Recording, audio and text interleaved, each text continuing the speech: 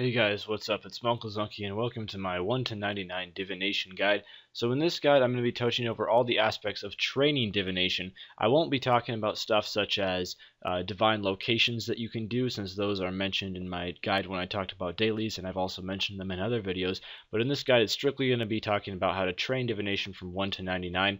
So I'm going to first of all be showing you all the locations and also giving you all the XP per hours and at what levels you should be doing them. So first of all, you start out with Pale Wisps at level 1 divination, and these are located south of Draenor Village, right by the entrance to the Wizard's Tower. The easiest way to get there is by using the Draenor Lodestone and then just running straight south, and you will be doing these from level 1 and you will be staying here until level 10. So the XP is quite slow, as you would expect for when you're just first starting out a skill. You'll start out with about 4.6k XP per hour, and if you use enriched XP, which is using the energies that you collect from the memories when you harvest memories from these springs in the ground, you also get energies as well. If you end up using those energies, you'll get bonus XP, which is called enriched XP, and I'll touch on that a little bit more in the video and talk about whether it's worth it or not. But for now, just know that the regular XP per hour rate is shown, and also the enriched XP per hour rate. So the second one is Flickering Wisps, which is just to the east of the Falador Lodestone. You'll be here from level 10 to 20, about 6.3k XP per hour there, so getting a little bit faster. The next one is Bright Wisps from level 20 to 30, so these are in the dig site. The easiest way to get here is if you have dig site pendants. However, if you have not done the dig site quest and also a little short mini quest afterwards to unlock the dig site pendants, the fastest way to get here is just to teleport to Varrock and run straight to the east. I would recommend, since this place is a little bit annoying to get to, probably go all the way from 20 to 30 here without leaving. The XP per hour is about 8.5k here, and the enriched is nearly 10k XP per hour, so it's really starting to speed up a little bit. And don't worry, it gets even faster as you advance levels. So of course, divination is a really slow skill, one of the slowest in the game, arguably the slowest skill in the game. However, it is worth it since it is a money making skill. Unless you choose to use your energy on it, you can also spend extra money for it to go faster, but for most people it is a money making skill, and it's also fairly AFK. And the next location is from level 30 to 40, just south of Sears Village. You just want to teleport to the Sears Village Lodestone, or the Catherby Lodestone. Either one works, really. And it's just to the southwest of the Flaxfield. With this one, there's a lot of trees, and also the wisps are a bit spread out, so this is one of the more annoying locations in the game. However, it's definitely worth going here since it's quite a bit faster than the dig site, about 11.7k XP per hour normally, or 13.4k XP per hour if you're using the enriched wisps. And again, you're only here from 30 to 40, so it won't take very long anyway, and then you'll be able to head off into the next location. So the Sears Village location is where it really starts being grindy. You won't be able to get like 10 levels in an hour anymore, so you just got to realize that the skill is going to slow down and it's going to stay pretty slow. So you're really in for the long haul here, and 99 divination is really going to be quite a bit of a grind. So the next location is outside the Slayer Caves and Relica. So there's two really good ways to get here. One is if you have Slayer Rings, you can just teleport straight to the Relica Slayer Caves and you'll be right there. You can also use the Fairy Ring code there. I missed what it was on screen, but you can see on screen what the Fairy Ring code is. I believe it was AKQ or something like that. But anyway, the Sparkling Wisps are level 40 to 50 divination, about 18k XP per hour, so it's starting to get a little bit faster, or 21.1k XP per hour with the enriched, and this is just by Relica. Also, if you don't have access to Fairy Rings or Slayer Rings, the best way for you to get here is just use the Relica Lodestone and teleport straight south, and if you don't have that unlocked, use the Sears Village Lodestone, run north, but that's quite a way, so you want to make sure you get one of those lodestones or teleport methods unlocked. The next method is the Gleaming Wisps, and you'll be here from level 50 to level 60, and these are right by the nature altar, so if you have a Wicked Hood, it's a very convenient teleport. It puts you really close to the Wisps location, so I'd recommend just putting a nature talisman into your Wicked Hood and using that. Just be aware that you can only teleport it here a few times a day, so don't leave too often, and it's about 27.7k XP per hour, or 31k XP per hour with enhanced energy. Also, if you don't have the Wicked Hood unlocked with the Nature Talisman, you can just teleport to the Karanja Lodestone and then run to the southeast a little ways. And the next one is Vibrant Wisps, so this is by far the easiest location to get here too. You can either use the Mobilizing Armies teleport, which is a Law, Air, and Water rune, or you can use a Ring of Dueling to teleport here. Either one works, and you'll be here from level 60 to 70. And this is getting faster, about 33.6k XP per hour, or 40.1k XP per hour, with using enriched XP. So all the XP per hour rates I did get off of the RS wiki, so some of them might not be 100% accurate, but I don't really have the time to test all of these because that would be a very long process to test all the XP rates of all the wisps. So I'm just going to go with the XP rates on the wiki and just hope that they are for the most part pretty correct.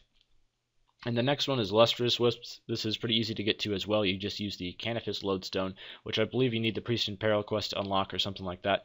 But you'll be here from level 70 to 80, much faster than previous locations. The XP rate really shoots up here, about 46k XP per hour or 50.3k XP per hour if using enriched XPs. So even though your XP rate is going to be a lot faster, it's still going to take a while to level up, so just be aware of that. The next location, now we start getting to the places where you unlock another wisp every 5 levels instead of every 10 levels, and it'll stay that way until level 99, which is pretty cool.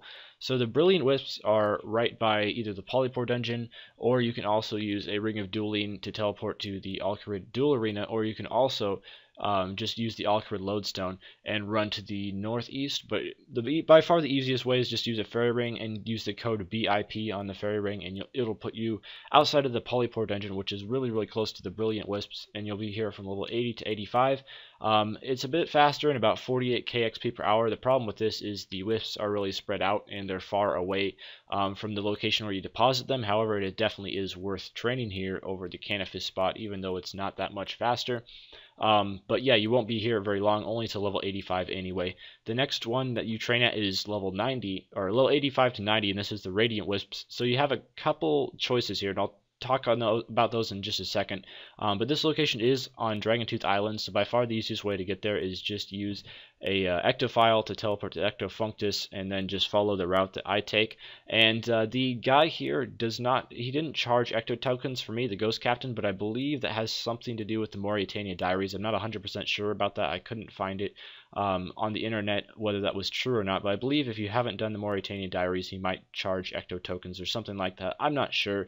Just be aware, if he does charge Ecto tokens, I'm sorry. So it's about 50k XP per hour here from level 85 to 90, and if you have not completed the Dealing with Scabarus quest, for one, I'd recommend for you to complete it, and if you don't want to complete it, you will be staying here until level 95, because the next location, although it is faster XP per hour, is just too annoying if you haven't completed that quest. So the next location is Luminous Wisps from level 90 to 95. By far the easiest way to get here is a Pharaoh's Scepter, or you could also use a Slayer Ring to teleport to Polnivnich, and then run south and take the Magic Carpets to this city where I'm in here. I believe it's called Sophonem, and then you'll run south from there. But the easiest way is just use a Pharaoh's Scepter to teleport to the Pyramid Plunder minigame, and you'll be here from level 90 to 95. And again, if you have completed the Dealing with Scabarus quest, you want to make sure that you have a Water Tiara. You just use water runes on a regular Water Tiara. You buy a Water Tiara off the GE, use water runes on it, and it'll become an enchanted Water Tiara, and you want to wear that. If you can't do that, I would recommend to stick with the Radiant Wisps, because you'll have to bring water skins, and it just makes it very annoying for staying here for long periods of time. So it's the Dealing with Scabarus quest to unlock the Enchanted Water Tiara, and I would highly recommend doing that quest before you train here. It really is worth it, because as you can see, it's almost 6k XP per hour faster, and that really adds up since you'll be here many hours. So I'd recommend to get that quest done, and if not, just stick with the Radiant Wisps. It will be quite a bit slower, but oh well. And the final location, the best XP in the game, is the Incandescent Wisps, and the easiest way to get here is to teleport to the fairy ring south of Castle Wars, and then just run to the west, or you could also teleport to Castle Wars itself and then run south and then west. I don't know of any other good ways to get here, so those are the only two ways I know of, and you'll be here from level 95 to 99 and onwards if you're going for 200 mil XP or something. And the XP per hour here is right about 60k or 71k if you're using enhanced XP. So this place is really easy, because it's easy to get to. It's not as far of a run as some of the previous locations like the Radiant and the Luminous Wisps were really far away from the teleport locations. This is a lot closer to a teleport location in the fairy rings and much easier to access. So I like this location a lot better, and you will be here to 99, so this is the fastest XP in the game, so of course it's going to be the best place to train. But anyway, that's about all for the location, so I'm going to touch on some of the intricacies of the skill itself here, but hopefully now you know all of the XP rates, which for the most part should be pretty accurate. Hopefully they are anyway. I did not test them myself, so just be aware of that. So I'm going to talk about normal XP versus enriched XP. You can either convert your energy into normal XP, or if you wish, you can convert it into enriched XP. But the problem with enriched XP is if you are using normal memories, it will cost 5 energy to do so, and if you are using enhanced memories, it will cost 10 energy to convert them. It depends on what type of wisp you're using, but it's usually between 8 to 10% or 8 to 11% bonus XP if you used enriched. It depends on the wisp. There's a full table on the RS Wiki if you're curious. I will leave a link to that in the description, which tells you exactly how much bonus experience you'll get for using enriched. But it's not a humongous amount. It definitely will speed up your train, but at the same time, you will have to be buying energy off the GE, and it'll cost around 50 to 100 mil depending on GE prices for 99 divination. So if you'd rather profit 50 mil instead of like losing 50 mil to 100 mil or something like that, it's definitely just worth it to go for the normal slower XP. But if you have tons of money and you're fine with wasting it, you can go for the enriched. Just be aware that it won't be all that much faster. So it's really just up to you which one you'd rather do. The next thing I'm going to talk about here is Chronicle Fragments. Every once in a while, these are pretty rare because of a fairly recent nerf, but you will have Chronicle Fragments pop out while you're doing Divination, and you can catch them and they'll give you Hunter XP. The Hunter XP is 10 times your Hunter level, so if you're level 99, you'll be getting almost 1k XP per. You can also wield a Enhanced Yoctoi stick from catching Charm Sprites, which will boost the XP by 5% if you want. And then you can either turn in those, once you get 10 Chronicle Fragments, you have to have 10 of them, you can turn them in at that Orla Feyweather guy, or girl I guess, and she's at the starting location for Divination. Or you can also, if you have completed the Wall Guthix Sleeps quest, you can teleport to Guthix's Shrine and turn them in at the Guthix's Shrine Monument, and you'll get even more Divination XP for doing that, but you have to have 10 Chronicles. Or you can just destroy them. You can catch them for Hunter XP and then just destroy them, which is what I do. Also, there are enriched springs. These will pop up every 20 minutes, and all the energies that you catch from these will be enriched. You can also get enriched memories from normal springs, but the enriched springs have a 100% drop rate of energy, so they're much better because they are double the XP of normal memories. So you really want to be taking advantage of these. They do happen every 20 minutes, so after one happens, it's good to like kind of keep an eye on the clock, and 20 minutes later be ready for an enriched to pop up. So make sure your inventory is empty so you can harvest a full memory of enriched springs. And the more people that are there, the longer the enriched spring will last. So it's better to find a world with a lot of people on it, because that way you'll be able to fill up your entire inventory instead of, as you saw there, I only filled up a third of my inventory because there's only 2 people harvesting from that spring. And the final thing I want to talk about is boons.